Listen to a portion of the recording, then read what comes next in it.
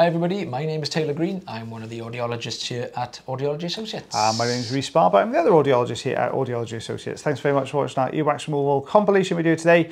First patient's mine. Make sure you stay tuned for the second patient. Taylor has a perforated eardrum one to go through with you later on. It's a good one there. Yeah. So this was a tough one. This is really, really dry, hard wax, really deep inside the ear canal as well. Not an easy one to remove. It's not really budging particularly well here with the suction. It's moving, but it's not really coming out. But what I can see is some very thin little fibers in here as well, which means the patient has been using some cotton buds to remove the wax. And what it's effectively done, some of the fibers have come off, bound into the wax, and you've ended up with a really, really tough plug coming through. Suspicious. I know, yes.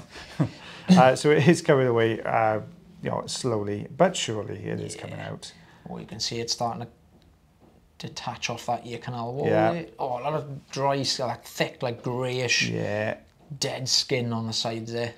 Just try to turn it at the moment, just to get a smoother part to get a better grip on. Yeah.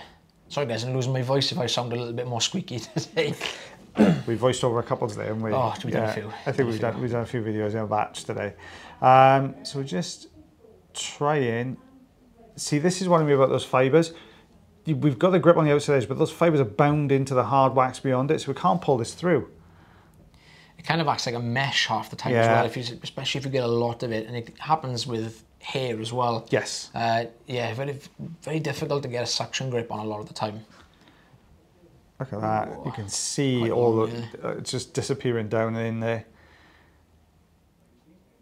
I was hoping it was all going to kind of pull forwards, but it doesn't appear to have done that, unfortunately. Just going to try and give this a bit of a wiggle. They're really frustrating because you just want them to start coming loose, but there's just nothing you can do with the power of the suction. No. Well, we can change the power of the suction, but you know, a lot of the cases when the wax is like this, we're normally using the highest suction we to try and get it out anyway. So I'm just trying to get a grip now. I'm hoping that those fibers are going to penetrate all the way through this plug, and as we pull, the whole plug's going to come out. But it didn't. No. It just sheared off. We got that front section we'd loosened up. The difficulty is when it's really compacted like that, you need looser edges to get grips on, don't you? And that's the problem we have here. It's not really giving us many loose edges. Looks like it's jammed right down in there as well, isn't it? Yeah, there we go. Starting to come away there now. That's the edge you was on about there. Where you start pulling that across there now. Hopefully that'll kind of turn the whole thing. No. It just kind of scooted. It just took that thick keratin layer from the one. That's exactly what I was hoping it was going to do as well. But it just didn't do it. It just decided the keratin layer was just going to come out on its own. So we are still left with this hard plug now.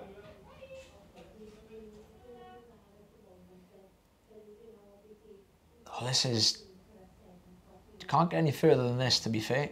No. Well, you're in your brain, aren't you, really? Pretty much, yeah. Point into the other ear if you go much further than that. Straight through, as a lot of people say. So it is very, very deep. You can see that hard keratin layer sitting behind it, like that's hanging on to it. That's why it doesn't want to budge. It's just moving this around at the moment. It's not really pulling anything out. It's just going from side to side.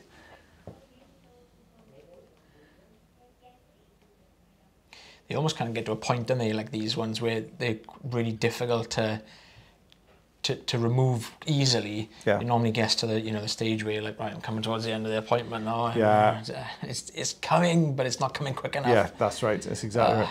The thing is, you could throw the olive oil in here, but if you look at the right hand, well, the viewer's right hand side, it looks quite wet in there anyway. So it looks like there's a bit of oil down the side. You know, yeah. It's trying to find somewhere. I'm just kind of holding the suction tube there, but it's just pulling small bits off. Very frustrating. This one is. This one is. You know, wax, as we keep saying, wax should never be this deep in the ear canal anyway. This is just skin at this point, really. Yeah. The ear canal's not designed to expel wax from this deep in. It's designed to expel skin. And it's just not really coping with this that's jammed down in there. Because we do see a lot of cases where, similar to this actually, maybe not so deep into the ear, but you know, we've had people in the past where they've cancelled appointments where, you know, it's really blocked up 1 minute and then all of a sudden they like move the ear or wake up and it's cleared. And they think, oh, it's done, it's gone, it's cleared, it's fixed. If that does happen to you, still see your practitioner. Yeah. Because chances are it's still in there, it's just moved. Yeah, that's it's just moved a little bit. Unless you see a giant lump fall out of your ear of wax, the chances are it's just moved and created a gap. Look at those fibres now, can you see that?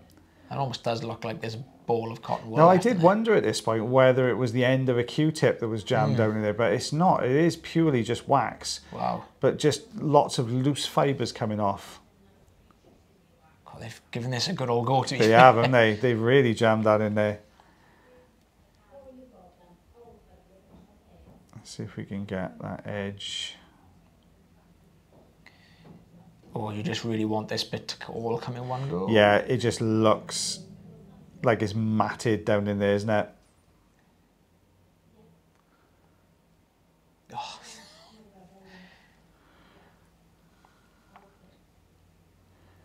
It's not even, well, it's loosening, but that back section there just doesn't seem to have changed. It doesn't seem to have altered in shape at all, does it, since we started? Stuck. Let's see if we can grab that. I'm trying to, the suction tube, I'm not trying to pull it out with the suction tube, I'm trying to loosen the fibres out to get something to grip on with the forceps at the moment. Oh, what's going to happen now? Is it going to pull? Oh, oh, that looks promising. It does, it does. Oh, look at that. Either that's taken a layer of it away from me. I don't think that's all of it. Honestly, I can't remember. No. It's just still, look, it's still all down there. We can, I think we can just, yeah, we just about start to see the edge of the eardrum. But look how, look how impacted that is against that drum. You know, imagine this patient now just wouldn't be able to hear a thing. There's just nothing at all.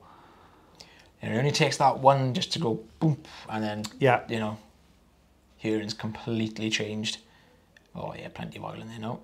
Yeah, just soaked it in olive oil. It's just throw everything in there, buckets of it. It's plain sight. Yeah. Pouring out. But it's starting to loosen from that bottom section, but this is really hardened up onto the drum as well, isn't it? Yeah. So it's gonna, we're gonna be able to wiggle this. Oh, a bit more of a wiggle. Oh, you can just kind of, I was just going to say, you can just about see it starting to peel away from the eardrum as well. Brilliant. Oh, just lost the grip. Oh, there it comes. Is it going to come out as one? I think there's a little bit left on the drum. Oh. I can't quite remember. Oh yeah. Yeah, there you go. So this is the fine end now, just because we're doing a little bit more delicate work. Can all this come away? Well, don't forget anyway, guys. If you are, yes, I'm sorry, buddy. I was totally transfixed there. There's somebody said that in the comment section the other day. Said we love it when you guys just get totally fixated on what you do and forget to voice over. Yeah, we do that sometimes. Sorry, we were so transfixed on what was happening there. Yeah, so if you are having some issues with your ears and you'd like to come and see us, visit our website in the bio, and you know, me and the fantastic Mr. Barber will more than happily see you in either of our clinics. Yep. Oh, look at that coming away. Nice. That's what you like to see. Nice. Oh, see, now there's this piece now down here now. I think this is the bit that's so hard it doesn't want to come off the drum. I think it's this piece. Yeah, I'm holding on to that, but it's just not budging. I think with this patient, I think I go in and just irrigate that last little piece off because I don't want that drying on the drum. I can't remember now. I can't remember. It's gone. It's gone. I think I do. Gone. I can't quite remember. Yeah, you can see. Yes, I did. I went in and irrigated then just to get those two pieces off, just because I didn't want that piece, that really, really hard piece, staying on that drum at all. But look at that, from one ear canal, 4 centimeters. What's that? 2 I can't even see the numbers. I need my inch, glasses. two and inch just and under 5/8. Inch and 5/8 size, buddy. I have got I got my readers on today, so I can see it. So this is your patient now. We can tell because there's a little T in the top. Oh yeah, it's the new editing. The new editing thing. See, if we see the R or a T at the beginning, we know which one of us has done it because Taylor now has the superior camera. We do, yeah. No, we now have a superior camera. So yeah, this was a really interesting one actually. This particular patient has generally always suffered with hearing loss in the one side. Has had a previous perforation, wasn't really sure how the perforation happened, but was told that it had healed over. So yeah, this is the patient that we actually have the perforation. So the perforation's actually reopened, which the patient actually wasn't aware of. Just thought it was the wax building up, which, you know, understandably we at first would have thought, yes, you know, there's a lot of wax in there. But yeah, we've taken a really close good look at the eardrum and yeah, have figured out that it's reopened. It's not unusual sometimes for perforations because they will heal. You won't have those radial fibres quite so much in the middle part of that. The tense tympani is 3 different layers thick, and that's the radial fibres. Sometimes you just don't quite get those knitted back together. It's quite a large perforation actually. It's not a complete perforation, but it's quite a big perforation. So you can see the wax in is very, very sort of sticky, and there's already a gap above that wax. So I wouldn't have really thought this would have made much of a difference to the hearing, the wax in there, just purely because of that gap that was going down to the eardrum. Now this patient had actually been using some oil. Now we'd normally advise against olive oil with perforations. But yeah, this patient had used a little bit before coming in, but stopped it after the one use because they found it a little bit uncomfortable. And there we go. You can see that. Actually see the middle ear space. So that's actually the middle ear space you can see behind there. So that's that's a really interesting sort of one. Quite a big perforation there. So if you got any water or oil through that gap, you run the risk of both infection and they will be quite uncomfortable for the patient when they're so. Normally, if the patient clerks in, they say they've got a perforation. I mean, we usually ask, but some patients just don't even know they've got it. We will say, don't use any oil. So yeah, I would have referred that patient back to the GP just to get that looked at, just purely because he wasn't aware that it had reopened. So yeah, we've got that investigated. This is a pretty easy one. Just nice and literally come out, nice and straightforward, come out in literally seconds. They were always good ones to do. Oh, wish everyone's was like that. But then again, our compilations will have about 15 or 16 different videos. That's true, that is, yeah. We'd spend about 20 hours a week editing, yeah. But there we are, eardrum looking much better, like perfect eardrum on the other side. So, yeah. All looking nice and healthy. Nice and healthy. There we are. What's that? So I'm going to do inches. Go on. Half an inch. Centimetre and a half. If I turned that the long way around, I probably would have got about 1 3/4 inches. Well, guys, thank you very much for watching that video again today. Don't forget, if you have any questions, drop them into the comment section, and we will try and do a little short video answering some of those for you. But as always, guys, take care of yourselves. Take care of your ears. And take care of one another, and myself and the splendiferous Mr. Taylor Green. We'll see you for the next video. Bye, everyone. Bye.